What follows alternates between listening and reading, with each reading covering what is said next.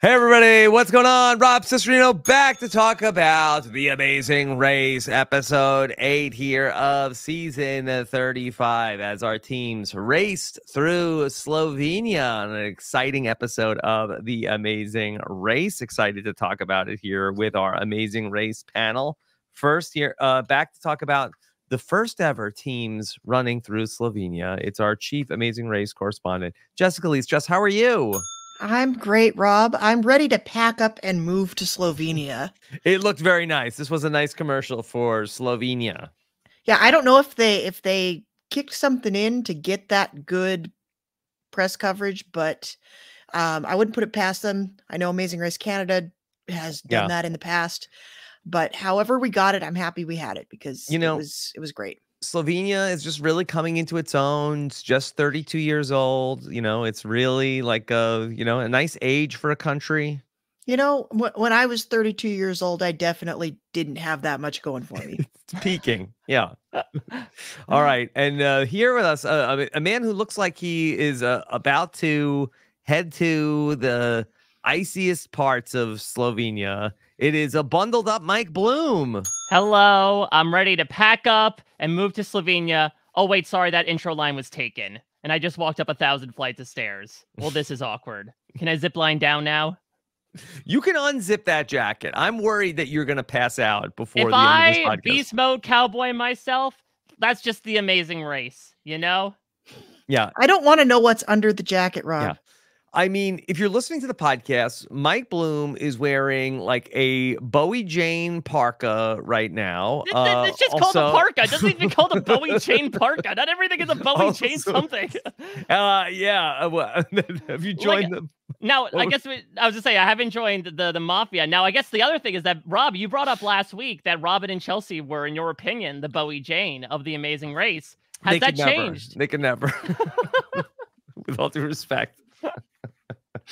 Yeah, but I'm just worried that Mike is going to pass out before the end. Like, he's going to be like looking for that bottle of water like Joel and Garrett. Like, just holding the water would make me feel refreshed. I'm fine right now. Just don't make me climb an exorbitant amount of stairs, considering that I guess this leg seemed to be sponsored by both the, Travel Tourism Board of Slovenia and also Stairmaster, because all it was climbing stairs and going to such great heights the entire leg.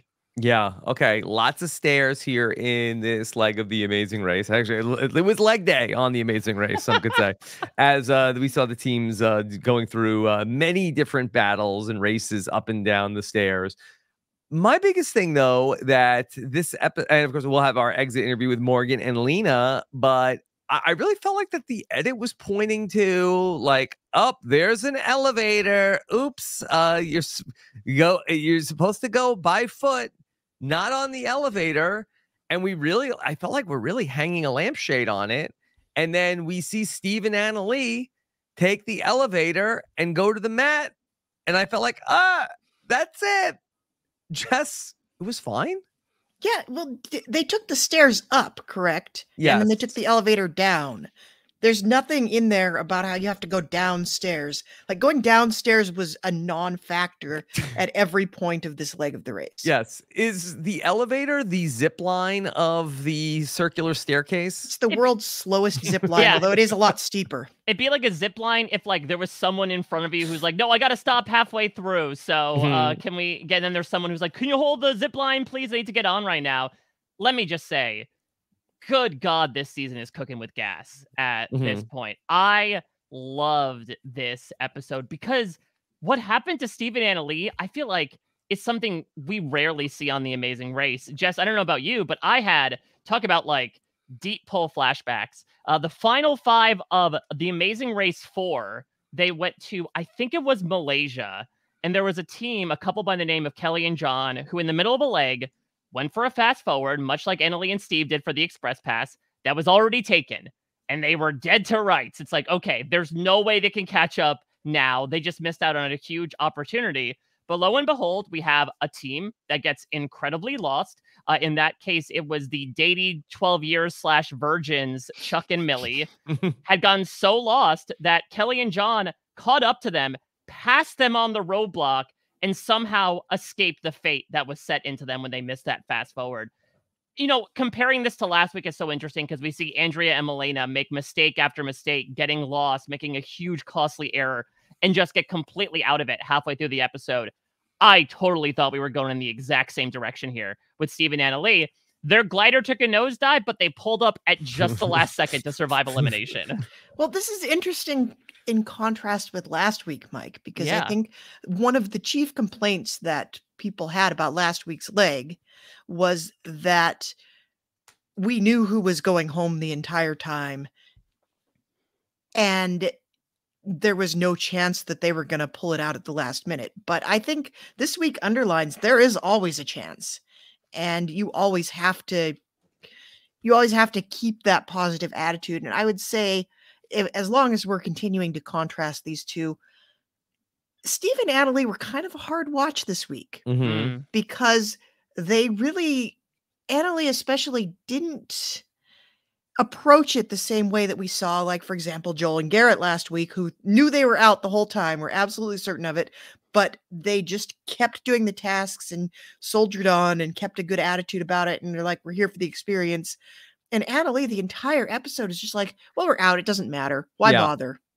Well, if I could maybe like give the counterpoint, like I felt like that they were it was a little bit of an arc. I felt like for Steve and Annalee, where I felt like that they did kind of like touch rock bottom, which ironically came at the top of the stairs when they realized that they had gone after the express pass and that it had already been taken. And then I feel like that they kind of gave you that the zip line was a little bit of like the cleansing of like, okay, now let's just like we're gonna be eliminated. Let's just enjoy it. And then, you know, they did like start to I felt like have a little bit of a shift following the zip line. And then they went through the beehive task and then ultimately did that pretty quick. And then Annalee was pushing Steve to get up the stairs quicker when they realized that they still had a shot at it. Yeah, there was a redemption arc for sure. Yeah. It felt like we went from 0 to defeatist pretty, like 0 to negative 100. That's pretty quick. It's like you're at the beginning of the leg. You screwed up on one thing. There are other teams still here. That's not the time to say you're done. Yeah, that's the thing is that I think last week, I don't want to say like, am I team Annalee or team Steve, but I think the way that like Steve was approaching their dynamic, I think I was more team Steve last week with the way he was talking. I was team Annalee, I should say, with the way he was talking to her. I did switch to team Steve this week. Maybe that's why it was in the brain. Because Steve had a good week. Yeah, and I understand Annalee's perspective. I am someone, due to my own mental health proclivities, like I tend to catastrophize when something goes wrong. But I think this week shows that you cannot be that glass half empty person on a show like The Amazing Race, just because it's going to really destroy your team. And I feel like this week, you know, the way Steve approached her had still a little bit of that stiff upper lip potential to it. But I do feel like we got to see a bit more of like the doom and gloom Annalee that she talked about in one of their talking heads this week, of really the more loss they got, the more she was set on like, let's just have Phil eliminate us carnival style right here, right now, because there's no way we're coming back from this. Yeah. I really enjoyed this episode a ton also. I felt like that the express pass, I don't know if it was just the design of getting the express pass really added a lot to the episode, but the fact that, you know, we had multiple teams like missing the, like you said, Todd and Ashley, they missed the entrance to it, which gave Rob and Corey the chance to get to it first. So Rob and Corey start heading up the stairs. And then we have like a chase. And this was like something out of like Indiana Jones of like first, like Todd and Ashley are like, all right, let's go. Let's get them. Let's go up the stairs. Let's do it. And so, yeah, that, and then Todd and Ashley decide, you know what? Fine. We're not going to go after the express pass. But now here comes Greg and John, and Todd's like, yeah, you can catch him. So to like Todd like pushes them to go do it. And then Greg and John go chasing Rob and Corey up the stairs. And Rob and Corey are panicked because they feel like they even admit like Greg and John, like if they knew how many more stairs there were, they would have passed them. I thought that this was so exciting. Yeah, and it just goes to show that, again, the perfect design for the express passes, Jess has talked about before, is like give them something that they need to go out of their way to do. Don't make it like, oh, here's something you can randomly find in a task. Like, make it a risk-reward situation. And here, the risk was presented in so many ways. First, the risk in general that we saw across many ways of walk up all these stairs to take time out of it. As Corey talked about, like, it's much better to not finish in first than to get this, express pass at the top. But then also the risk reward of like, okay, are we about to go climb basically 1,200 stairs for the chance that we might get beat by these people anyway? And so it's like a sunk cost almost of like, how long do we go before we have to turn back and hightail it back to the Nordic Center? Yeah, and this was before that we even got to Steve and Annalie mistakenly thinking that they could get the express pass, and they go and try to make the gambit to like, hey, we're so far out of it. The only thing that can save us is the express pass, and they miss seeing that the express pass is closed. I have a controversial take on this, by the way. Yes. Ooh. I do not think there should have been a sign at the bottom of the stairs. Oh, in this case, I it was thought you were moot. going to say, you know what, rope it off. Like, don't let. I mean, we did see a pretty hastily scotch taped up Taken sign next to it. Maybe they're just like, oh, they really love that movie here in Slovenia. I love Liam Neeson too. All right, Dad. Yeah, because it was set in Europe, I think. Yeah. No signs. You got to find out for yourself. But also, if you're that far behind, you have to assume it's like the old school fast forwards.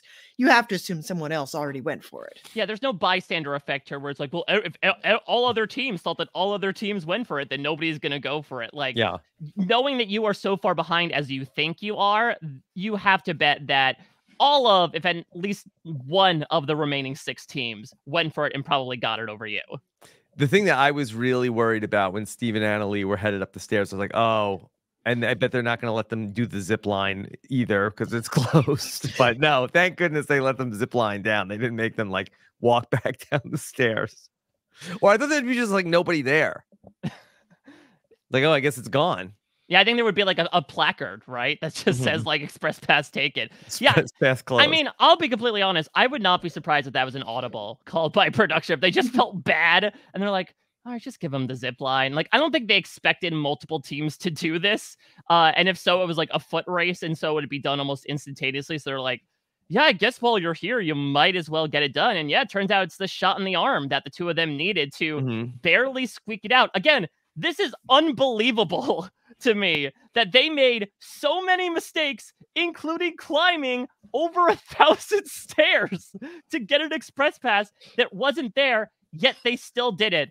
Self-driving, man, just an incredible thing in the Amazing Race. Question: if every team made it to the top, would every team have been allowed to zip line?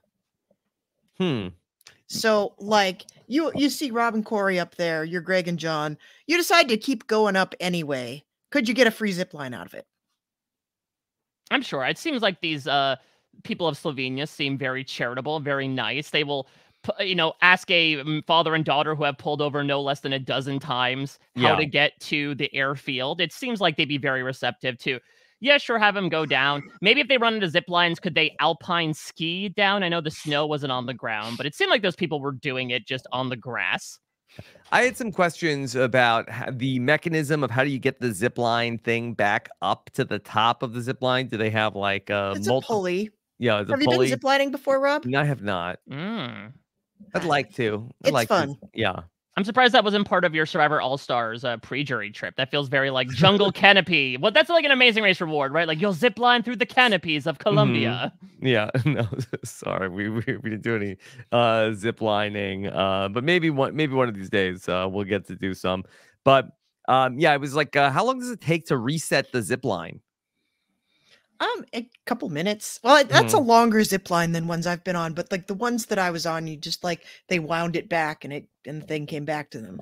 It only zips one way. It's the world's steepest zip line, according to Phil. And wasn't it like the second highest ski jump in the world? So yeah, it actually might have been a bit more risk and reward as well. Of like, not only did you climb all these stairs to get there, now you have to wait for the zip line to come back, which would put you even further behind. Yeah, we're gonna take a tour of every superlative in Slovenia. Yeah. Don't shoot your. Yeah, I was gonna say, don't shoot your wad, Amazing Race. I'm pretty sure we're staying in Slovenia for the next leg. So okay. First time there. All right. This episode also featured a gambit from teams booking their own travel on the trains, and it seemed like there was like a very like complicated a plan that a bunch of the teams tried to do to like cut it by like the minute to get an 8-hour head start. And I'm sure the Amazing Race producers were thrilled that this did not work out for the Oh, team. this is old school Amazing Race. Yeah. This is classic. Like they did this kind of stuff in the early days all the time. And I was so thrilled. Like I never thought I'd say this because I got used to not having the travel drama. I got used to the amazing plane. I got used to all of that. And now we have it back. We have the old stuff back. And it's just a joy to see teams like walk into a travel agency and do this like Petty travel. Yeah, they do this like Baroque negotiation with the local travel agent to find that one flight, and they're like, "Oh, we're gonna take a gamble. We'll see if it pays off." And then this whole thing with the trains was wild, and I love that they realized it and got off and went back. Yeah, that's what I was nervous about. Was like, I guess as Corey expressed, it was expressed past. It wasn't like, okay, if we miss this, then we're incredibly far behind. That would have been a massive risk that honestly I would be surprised that they had taken. Here was, okay, worst comes to worst, we just hightail it back to Vienna and take the train the same as everybody else. But I thought it was really interesting, even more so something that I miss dearly, just to your point, absolutely makes the heart grow fonder, the standby list for planes. I miss that dearly. That again was a pastiche of old school Amazing Race, was teams, some were getting on the earlier flights, some put themselves on the standby list, and there was always drama as to like, okay, who would get on, who wouldn't get on. And I don't know, Robin and Chelsea, I don't know if they gave the travel agent the stink eye or if they just didn't ask the right question to get on the standby list, because Todd and Ashley and Rob and Corey did, and had that train transfer work out, that could have got them a top 3 finish. Well, this poor is Robin the and Chelsea. difference. Nobody wants to help them ever. Yeah, I don't know if it's that they don't want to help them. I think you're right, Mike. They didn't know to ask the right questions, because the two teams that did ask these questions and get on this list are teams that are very clearly super fans. Like you see Todd doing this like emergent strategy with everything he does, and obviously he's going to know. And Rob and Corey, they clearly they've been watching this like all of Corey's life. They've seen people pull this before. I don't know that Robin and Chelsea are as deep into Amazing Race lore. So my guess is that it didn't even occur to them. Like they asked, when is the earliest flight? They were told 7 o'clock. I find it shocking that a flight was able to open up 8 seats on standby. Yeah. That was pretty crazy.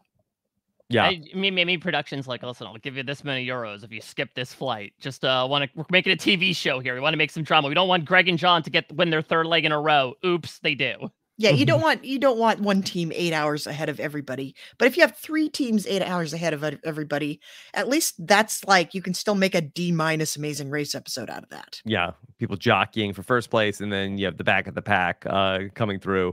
All right, so we have our first ever leg of the Amazing Race in Slovenia. It's not where Dracula is from. Or Ivan the Impaler. Yeah, this was the wildest. This is the wildest twisting of literature since the Emily Dickinson conversation in Big Brother this summer. Wow, Cool. who would have thought Jess would be the first up to bring up Cameron on an RHAP podcast between the 3 of us? Yeah. Is Dracula not based on Ivan the Impaler?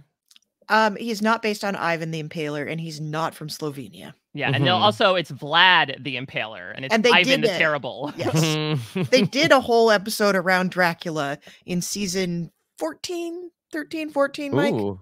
Yeah, I'm pretty sure. Was that the one where they had to drink blood for like a task? Oh my No, God. that was season 6. They had to drink blood. Oh, right. That in was Hungary. the gross food task. Yeah, drinking blood. They had like a whole thing where they'd like smash a mirror or something and like get a steak and like stab Spooky. something with it. Yeah. So yeah, that was in Romania, and there was a team that was 14 hours behind in that one, as I recall. Yeah. Okay. All right. So teams are going to be heading to Slovenia, which we're going to find out was founded in 1991. That our teams ultimately, after the gambit to take the trains, ultimately doesn't work. Everybody is basically like all on the same train headed to Slovenia, which sets off a race to then head to the first clue box. And Jess, we've got our driving and we're doing stick shift for the first time this season. That's always exciting. That used to be there used to be not an option. Yeah. But now it's back. We're excited to see that. I thought this task was great for the way that it rewarded those of us who are old. In what ways? Well, Mike Bloom, do you remember when Slovenia became an independent country? I mean, I was 2 years old when it happened. Exactly. So no. Exactly. Yeah. I remember it. Yeah. Because I was in middle school. We were studying Europe and social studies. We had to keep changing the map. Yeah, I don't specifically remember when Slovenia was. If I wow, you're the only Rob then that doesn't study NATO history? Apparently, I don't study NATO history. I guess if I had to know when did Yugoslavia end, I think I would have come up with 1990. I wouldn't have said 1199. You would, yeah, you would have, if given those numbers, you could have pulled 1991. I think it would probably be between 1991. I could see 1919 as a viable option, but not 1976 for sure. I mean, listen, we were celebrating our bicentennial and Slovenia was celebrating its birth. Yeah, it's not independent yet. It's going to be independent in 91-19. Yeah, exactly. I didn't even realize, like, they didn't point out to us the hack that Garrett did, right? Unless he, like, completely took a shot in the dark of the arrow in the random kayak in the middle of the lake. Yeah. Maybe that was accidental. I don't know. I think that they did not want these teams having to do this multiple times. Like, I think that they felt like, there's only one glider. Like, maybe if one person gets it wrong, that's fine. But if we had 7 teams, like, having to do this over and over and over again, like, this is going to be a very long day for production. And I did love that it served as the marker of, like, Annalie's downward spiral, that she just looks up in the sky. She's like, that's it. That's the teams. We're done. It's done for. They're doing that right now. Yeah, I know that each leg does not have enough tasks in it, but there's a lot of race after the first task. So she needs to calm herself a little bit. When you get to the point where you've been driving for hours, you haven't seen anybody, you get to a task and there's nobody there, that's when you can start to feel defeatist. Yeah. I thought that was pretty astute, though, of her, that she saw like these planes like putting gliders up into the air. I guess they knew they were going to an airfield, but true, she's like, that's the other teams, and look at them, like, we're falling so far behind, it's over. And I gotta say, one of those things where you get the roadblock and it's like, there's a roadblock coming up and it says like, go to Adventure Park jump. You know what the roadblock's gonna be. Yeah, which was very fun again in Amazing Race 33, right? When like they immediately at the pit start opened the clue and it was the roadblock, and it's like, okay, Kim's Holderness is going to do this. Great, jump off the Verrazano Bridge. And she's like, oh, fantastic. Let me sit in a car for an hour of agony. I mean, what I really enjoyed about this as well was we experienced, a similarly sponsored entire leg of the race last season in Iceland. This felt a lot less on rails. And maybe it's because, again, we've been to Iceland before. We haven't been to Slovenia before. But I think what Phil pointed out in his initial introduction of the country was well met from my perspective. I think he did a good job of highlighting the country, going through some things that you could do, but not in a way that made it feel like an hour and a half long package for the country. And also not in a way that made the teams feel like they were basically going down a straight line of things you can do in this particular area of the country. Yeah. And honestly, with one glaring exception, all of these things are things that would be fun to do if you visited the country. Yes. This is just a very fun leg. A fun Expedia-inspired experience for sure. So the teams are going to be going through the going up on the plane, going in the glider, going through it. We see Joel and Garrett actually get there first, but Smythe, aka Garrett, he is going to be the first to go and also first to guess wrong when he guesses 1199, the year Slovenia was founded. Yeah, so I think the only two to seemingly get it wrong on the first try were him and Lena, right? And Lena just failed the eye test, and which is understandable. Like, we talked about this, I think, with the telescoping binocular back in India. Yep. Like, if you have trouble seeing that far down, you're kind of screwed at that point. Yeah, I also wonder. We saw her saying that she was feeling nauseous. I'm sure we'll talk about this when we get to the exit interview if it's a thing. But I wonder also if she was sort of like, just like, all right, get me out of this plane. Yeah, it's possible that if you're not if that kind of motion bothers you, you're going to be a little distracted from what you're trying to do. Also, Mhm. yeah, also if you don't know the old trope of like, if it has a line at the bottom, that's a 6. If it has a line, the bottom, it's always the bottom no matter what. And I so thought it like, was a cross out. it could be exactly. We'll see exactly Mhm. what the succession of the other sisters were. Not they were bickering probably as much as the Roy siblings were, but this idea of like, okay, is it a 6 or is it a 9? If you knew that sort of, again, like elementary school parlance as to what looks like what from what angle, then you could easily figure out it was 1-9-1-9, and then just arrange it however you think historically and logically. But where'd the sees fit. 7 come from? I think she The thought the 1 was one. a 7. Yeah, just a long tail on that one. Yeah. I Yeah. have to give a shout out to Morgan as well, like being a very good big sister in this moment. Like even like while she's waiting for the roadblock to be over, the way she talked to Annalie, I thought was really sweet Mhm. and supportive. And they ran off. They're like, it's gonna be fine. You got this. And Yeah. especially in light of the fact that they end up losing to Steve and Annalie. It's like, that's very gracious of them. And maybe they should have Mhm. gotten in her head more in retrospect. Like, I don't know. I don't know if it's going to come back. There's a lot of numbers up there. I mean, that was interesting. I think in retrospect, we maybe should have seen Steve and Annalie surviving coming, because not only did we have that, but we also had the Joel and Garrett thing, right? Where Annalie's like, well, I guess this is goodbye. Y'all are like, no, we'll be right back actually to get our notebook. Then it will be goodbye. Yeah. I know we're not there yet, but I really thought that, like, oh wow, Joel and Garrett are gonna come in last place. Like, it's like, yeah, we will see you again when you are at the mat getting eliminated. I really did think that was gonna be them who were the last to arrive, but no, they made it through. Ultimately, yeah, we talked a little bit about Annalie and the negative self-talk. Yeah, she was really like, having big feelings, as we might say. Steve eventually had to say, like, all right, simmer down. Simmer down now. Well, there's a point where they switch drivers, and I feel like we missed a long conversation before that. Yeah, I'm sure that it's just like, get in the back seat and let me drive, in a manner of speaking. Because Annalie's like, God, we suck. We're so stupid. It seems like, hey, come on. And I also, it's an interesting strategy of, okay, how do you pick the roadblock partner? And Annalie's like, if I just do it, I'm going to be upset the whole time. So you are much of a sunnier side person, Dad. You Yeah. enjoy this experience. See, I kind of thought that Steve was going to get the Todd of like, hey, you're too big and tall for this glider. You can't do it. But I guess Steve came in underneath the weight requirements. He's not that big and tall. It's just that Annalie Annalie is very small, and Ashley is very tall. Yeah. Yes. So Todd does not look huge Todd was relative bummed to Ashley. out. Yeah. Todd was like, damn it, I wanted to do that. I think Todd is probably the most energetic person left on the race. Mm-hmm. His enthusiasm for it, like you could tell how much he loves this game. And I feel like we see them do such interesting strategic things every week that are really kind of getting unsung. Mm-hmm.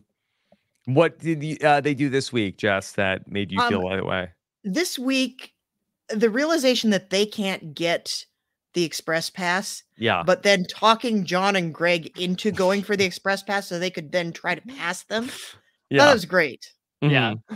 That was super smart. Like, it's that subtle bit of deviousness. It's not on the Boston Rob meat block scale of sabotage, but it is nice to see them kind of like nudge teams in that direction. And also get like a little bit of restitution as well. Again, it wasn't that first place victory like it was foreshadowed throughout the leg, but like when it's Robin and Chelsea, making hay while the sun shines, being like, well, Todd and Ashley are going to struggle at this. She cannot break a nail doing all this hard farm work. And like they blaze past them. It was a really interesting leg to them. Also, I think the most argumentative we have seen the two of them be, considering how much they were like low-key blaming each other It looks like for missing the express pass. yeah, and that's also again a really fun hallmark of the Amazing Race, right? Is like the zoom in, the hand shaky cam zoom in on the obvious clue that the teams miss as they walk right by it. It can't be here. It's got to be over here behind these dumpsters. Yeah, they went off. And then, it was great when Rob and Corey snuck through and then got the head start on them. And then Todd and Ashley debating whether or not they could do it. And then Todd asked Ashley, so what do you think? You could do it? She's like, I think so. He's like, oh, that's a no. That's a no. But then they go and do it anyway. Yeah. It was great. I loved that whole sequence with the staircase. Going back to Todd and Ashley, why were Robin and Chelsea so shady about Ashley, about how like, oh, they're going to switch detours. Ashley's not going to be able to do this manual labor. These are always shady. Yeah, that's their MO. And I guess like we talked about maybe the one-sided edit. But they didn't hear them, right? No, I don't believe so. But I think we've seen things a bit one-sided where like Ashley and Todd have made comments about like Robin and Chelsea not wanting to work with them. I guess it's a bit of a two-way street. Now that we're seeing them, we've seen certainly them talk about like how they don't need to make friends with the other teams, but I feel like we haven't really heard them talk crap about the other teams in a capacity that they did this week. And I love it because again, they immediately get their just desserts when Todd and Ashley pass them on this task. Yeah. Okay. Well, the teams are going to then head on to go to the cross-country skiing to get their detour. And this was just like a fun thing that they had to do, that like just like the clue, but the detour is at the top of the cross-country skiing course. And so just do some cross-country skiing in shorts. AKA just fall flat on your face for like a dozen times and have it be filmed in a comical montage for all of America to enjoy. Yeah. Fun pratfalls. Was anybody especially a standout at the cross-country skiing? You could tell who had done it before and who had not. Well, if you ask Morgan, Lena should have been able to know how to do it, despite the fact that she hasn't done it in 15 years. Yeah, but the question was, cross-country skiing and downhill skiing, two very different skill sets. Like with downhill skiing, you don't have to create your momentum quite as much. And this was like, I think they were literally going up a hill. And nothing you learn parking garage. Yes. Nothing you learn from going down a hill is going to help you go up a hill. Like you see Ashley going like parallel to the hill and like making little baby steps. And that's like one of the first things they teach you in cross-country skiing is how to get up a hill using those little sideways baby steps. Okay. Well, the teams then got to a detour, which was going to be field work or housework. Field work was going to be assembling walls of hay, whereas housework was going to be working on what will ultimately be homes for bees. Where are the bees, Jake? Deep pull. Where are the bees, Jake? Stephen and Annalee left saying, let's make a brand new start at the end of this leg. Wow. Yeah, this is interesting.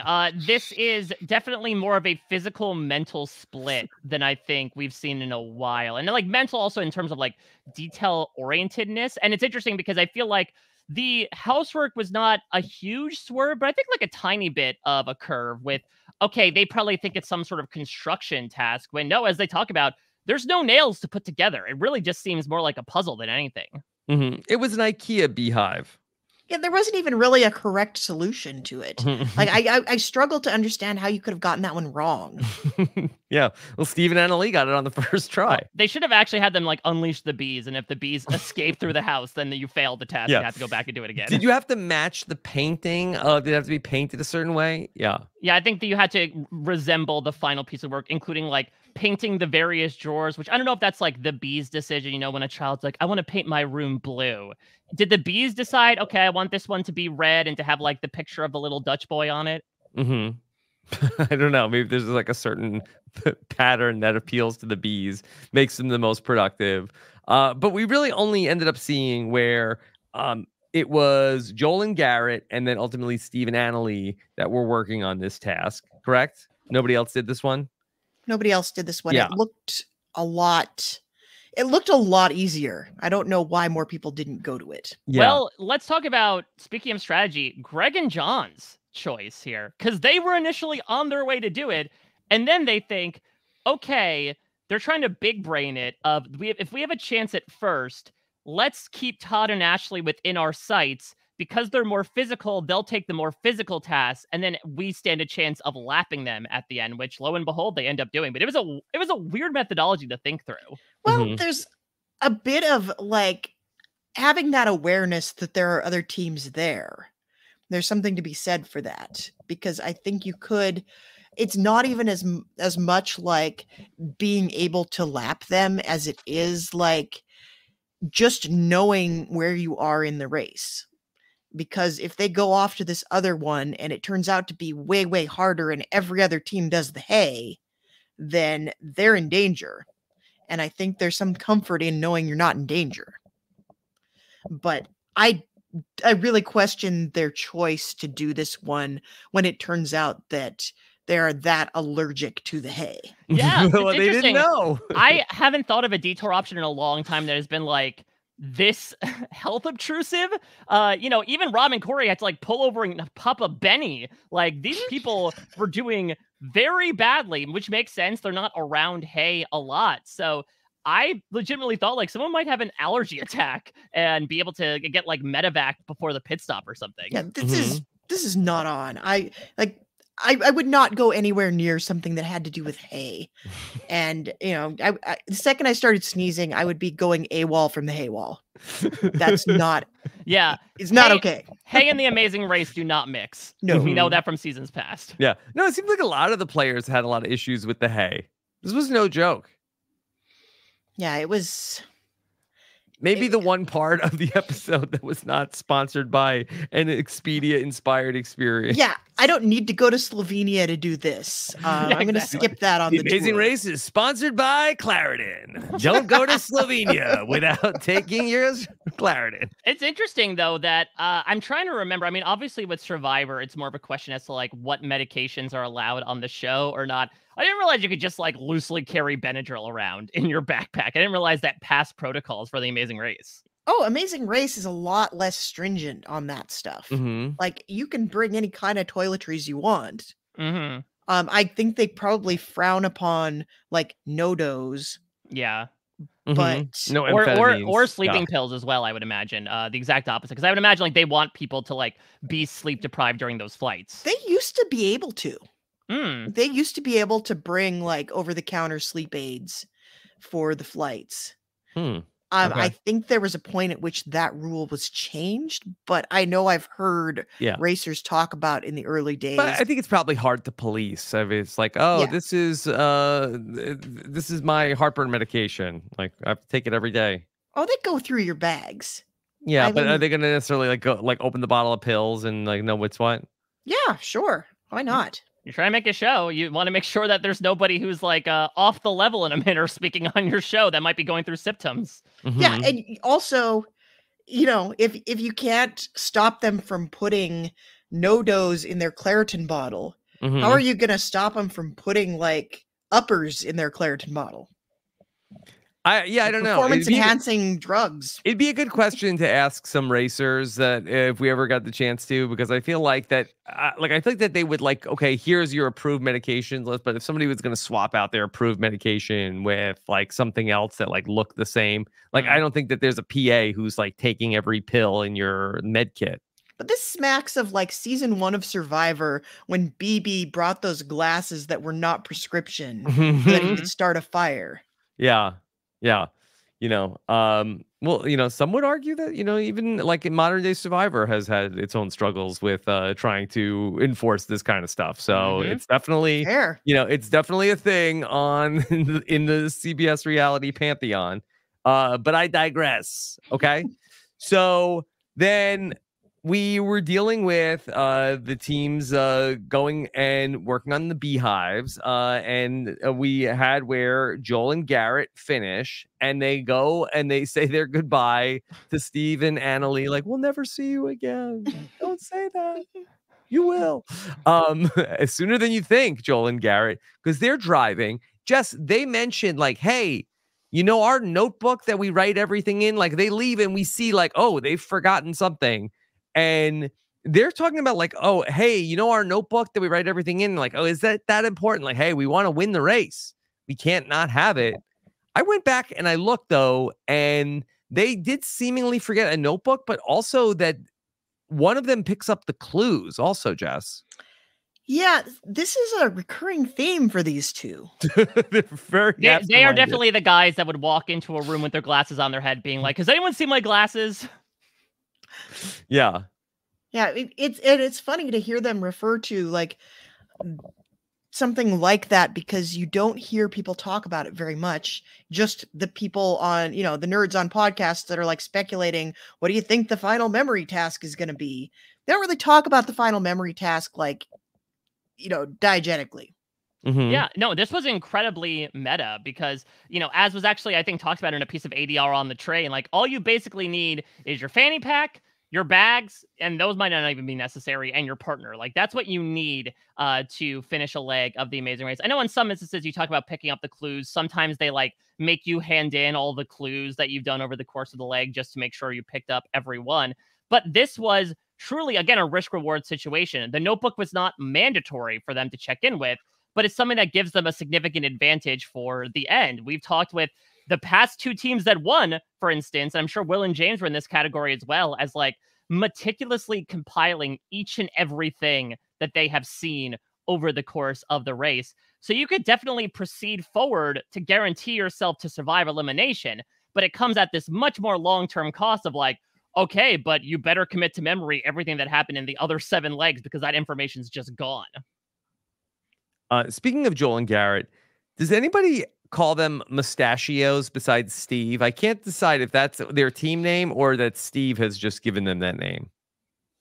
I think it's just Steve's own internal shorthand. Well, I think they're like, I've heard that and I've heard the Beard Bros, both of which are wrong because one of them has a mustache, one of them has a beard. Well, one of them, to be fair, Mike, they both have a mustache. One of them also has a beard. It's like a rectangle square situation of like most beards contain mustaches, but no mustaches contain beards. Mm-hmm. Right. Well, no. Yeah. Because he's not rocking an Abraham Lincoln. I think it's important to make the distinction. Mm-hmm. Yes, but Steve was constantly talking about mustachios here. Do we like mustachios? Kind of rhymes with pistachios. I mean, to be fair, you knew instantly who he was talking about. Mm-hmm. Yeah. Not so bad. It's effective. Yeah, pretty good branding for Joel and Garrett. I'd probably call them like facial hair don't care. Because like they last episode, they're like, we don't really care. We're gonna enjoy our time here. Mm-hmm. It doesn't scan as quickly though. That's like a Linda Holmes nickname. Yeah. Like it would be like you'd be reading a recap and she would exclusively start referring to them as facial hair don't care. And you'd be like, wait okay. Yeah, call them like FHDC. Yeah. The FHDC. All right. So then the teams had to go to a spiral staircase, get to the top, get the clue. You could take the elevator down, even though some teams debated whether or not they could. Look like that Steve and Annalee were breaking a rule. They didn't. And ultimately, at the pit stop, which Phil sets up as like, this town is known for all of its dragons. And can you guess what they call this bridge? Dragon Bridge. Phil is really doing some great stuff with awkward transitions in the past couple of episodes between his entire gotcha moment with Joel and Garrett and here, the seemingly rhetorical question of, what do you think this bridge is called? It's called Dragon Bridge. You guessed it. Yeah. And this is not even a case of we've been here so many times we're running out of things. Like the time that Phil announced that Italy is shaped like a boot. This is like you got all new material here. There is no excuse. Mm-hmm. Yeah, we learned so much about Slovenia. They have the highest amount of beekeepers per capita. Yeah. Take that. So this is on the level of the human head weighs 8 pounds. Mm-hmm. Jonathan Lipnicki would be great. He'd be like Rob with the NATO facts. He would just commit so much to memory. Yeah. We didn't spend enough time on I enjoy reading about NATO as a fun fact. Like who says that? Yeah. I don't know. Is that sort of like, the ultimate like dad trope of like History Channel? Is that what Rob Yeah, is like doing in his pastime? Stephen Ambrose fanboys. I mean, what Hmm. I would say though is you don't have to go full Rob. At the same time, and this used to be a thing back in the old school days where like people would get atlases of the countries we're traveling to. I mean, especially given last leg when you're given this random factoid of like, what's the date of the oldest cologne in Cologne? Like, I think if you have some downtime between flights, like look up random facts about the country that you're going to. I think the fact that it is like a 32-year-old country would be probably a fun fact that you Hmm. should commit to memory in case you're asked about it. Yeah, but where are you looking up those fun facts? It's not like you can do it on your phone or anything. Well, I think they offer you can stop at like internet cafes in the airport, I'm sure. Hmm. Or maybe you If could you have a ask this. connection. You Yeah, don't or really have those anymore, though, do you, Mike? I don't know. I feel like maybe if you could get into like the frequent flyers lounge, somehow sneak your way in there. I'm on a TV show. I need to Could look I up everything use about your phone Slovenia. to look up fun facts about the About country? Imagine. Slovenia. Because it used to be like the airport, in the early days of Amazing Race, there was like a business center where you could go to Mhm. like send a fax or dial someone on a landline, and you could print out maps from MapQuest and stuff. Mhm. But now I think, well, JFK, they have like, if you go to like one of the bars, they have this kiosk where you can do limited Mhm. browsing, but you can't look at everything. Yeah. So I don't know, but it seems like you could go into the newsstand and read books while you're waiting for your flight. Now, here's the thing. I don't want to pull a Joel and Garrett, Okay. but we have seen 2 episodes in a row where there has been like some sort of numerical solution to a task. Could this be one of the hardest final roadblocks ever, where it's like arrange all of these numbers in the order you found them? Hmm. Possible, but we've had that kind of task before, like season 25 finale with the shipping containers and the Yes. numbers.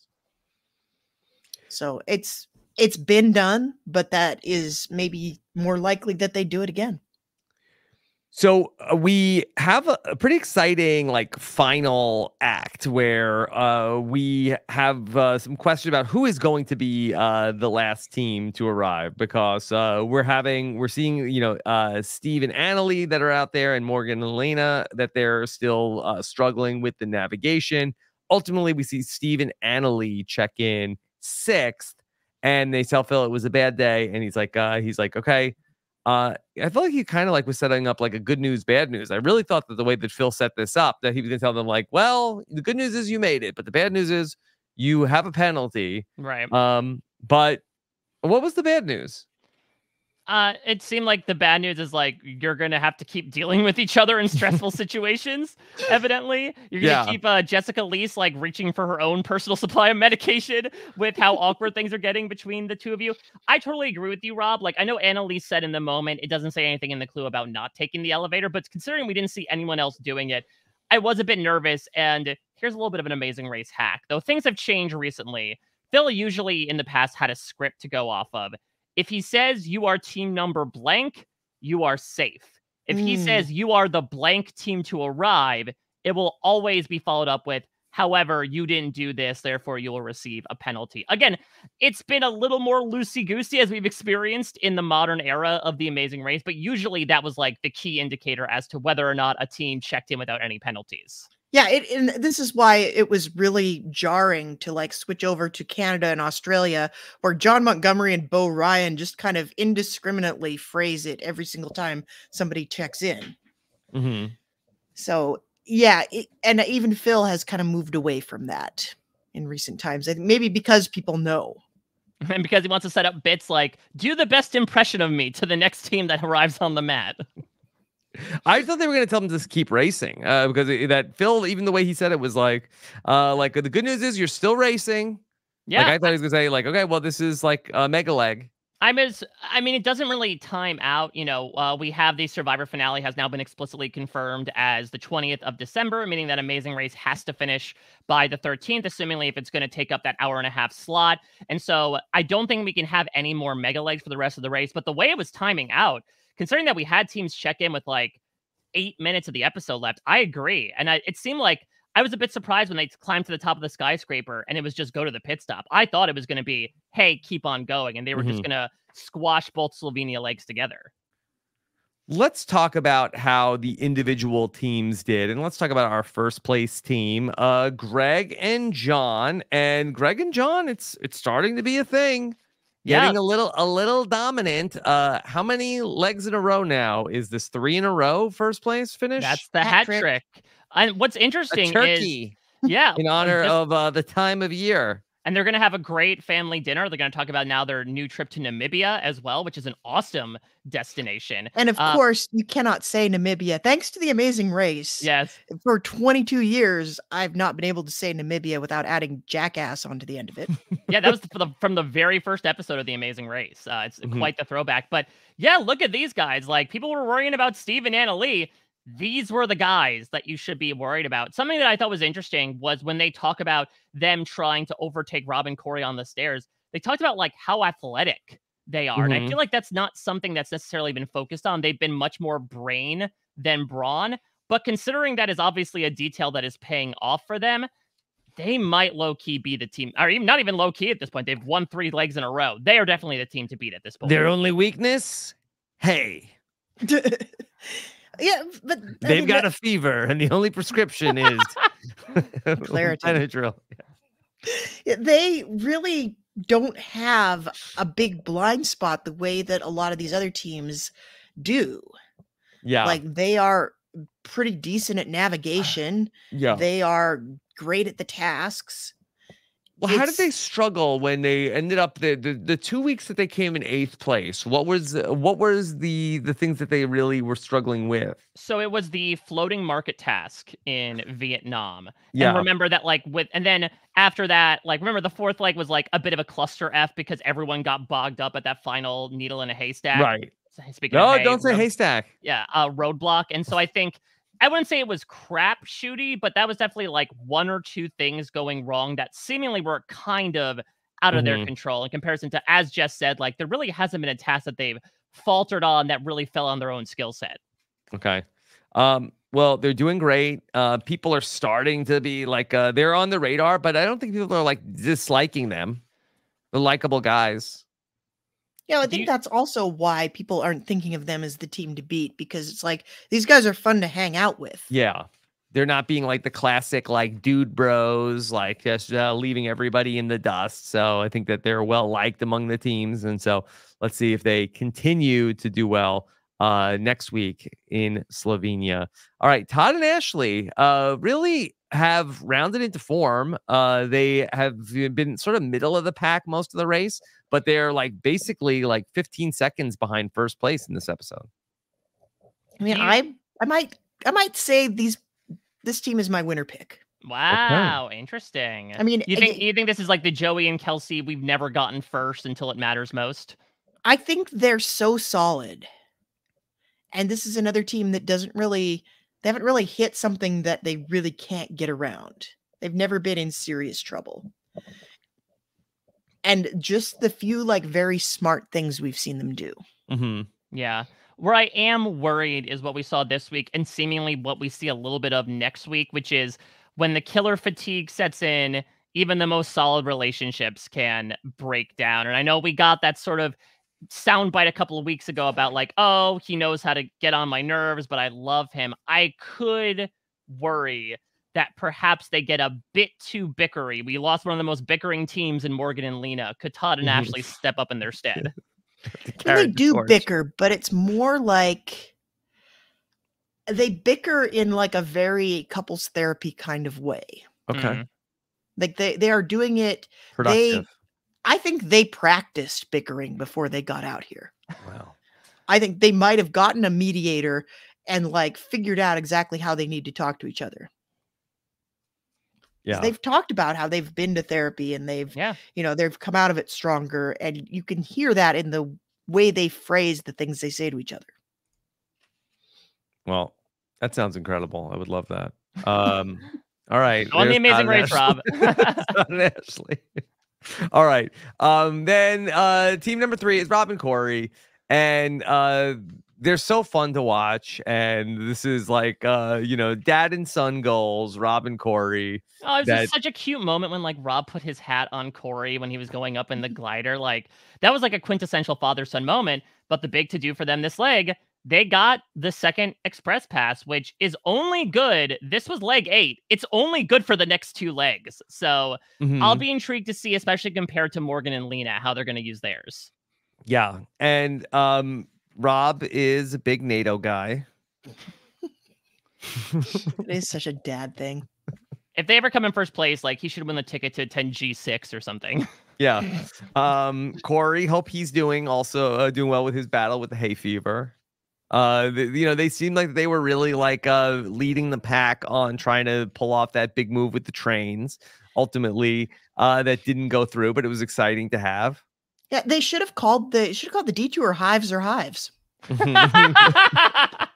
No, the other one. Okay, so Rob and Corey still right there. Joel and Garrett, it was looking a little dicey, especially that they keep forgetting stuff. And then ultimately they were in first place at one point early on in the race before Garrett thought Slovenia was founded in 1199. Yeah, I'm starting to like not sour on them certainly as people. Again, I love them. I think they're my favorite team left in the race.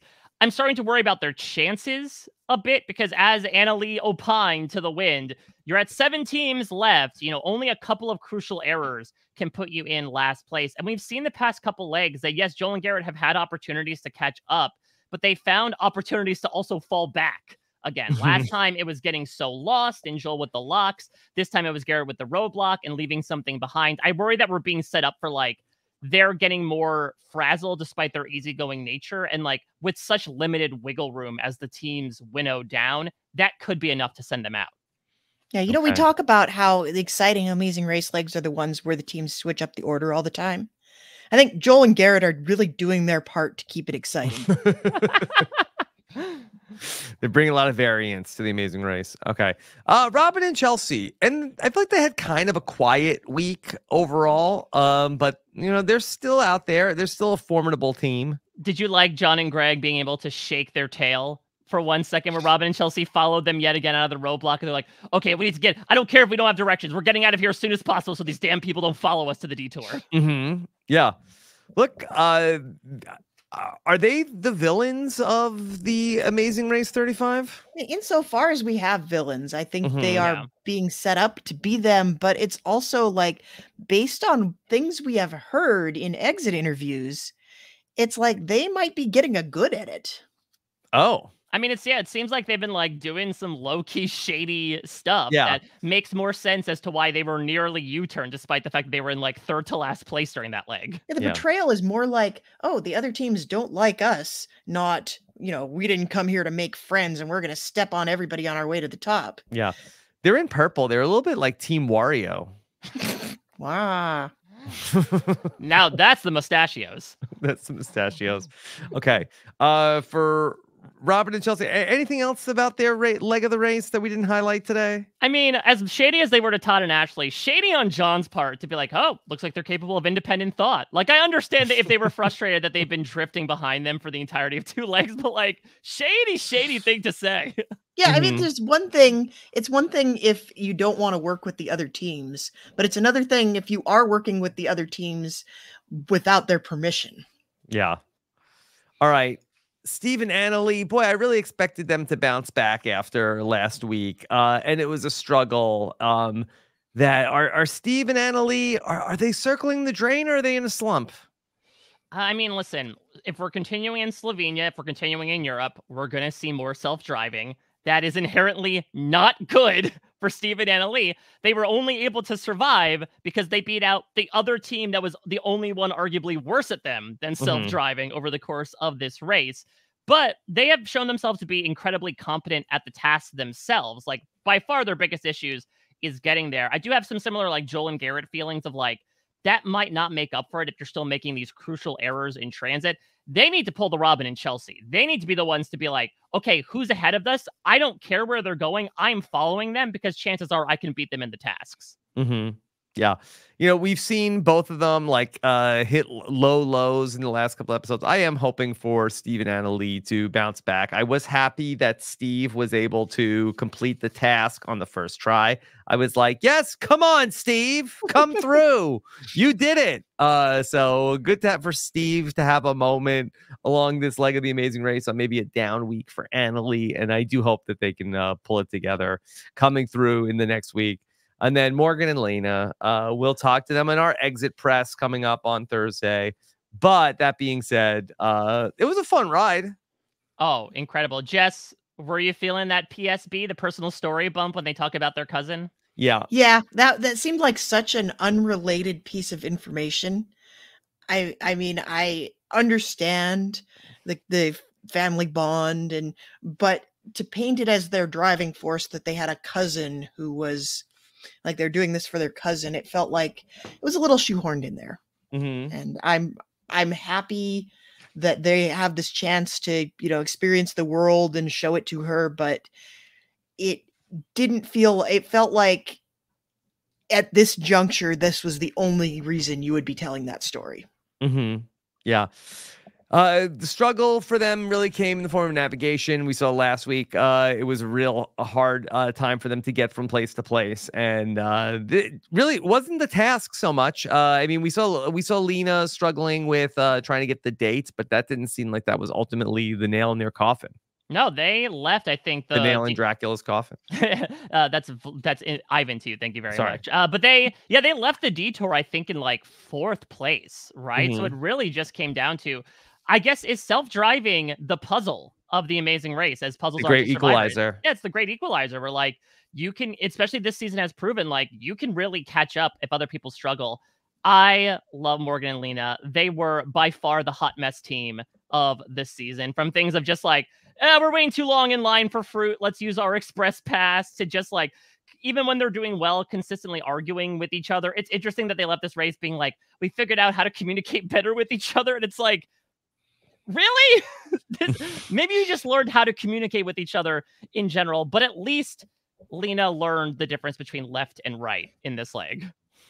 Okay. All right, and that's where we will leave it for episode number 8 of The Amazing Race. It was another standout. So really, really fun night on The Amazing Race. Looking forward to what happens coming up next week on our Thanksgiving week of The Amazing Race. Jess, what else is coming up for you? Well, over on Post Show Recaps, we have one more podcast and 2 more episodes of Fear the Walking Dead. Ooh. Forever. Oh my God. And Rob, we almost decided we were going to make you come in and watch those last 2 episodes with us. Okay, let me check with Sam and see if I can do it. Sam's going to tell you have other things going on. Because really, oh no, Sam said no. Too bad. Sam, you jerk. You never let Rob do anything fun.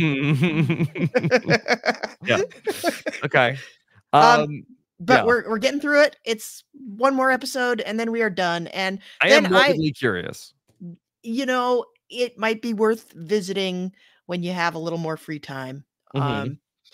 And then, of course, I am going to be dropping by Silent Podcasts next week to talk Amazing Race with the Amazing Race Australia podcasters over there, including the great Sarah Carradine. She's asked me to drop by and provide a little expertise on the game format.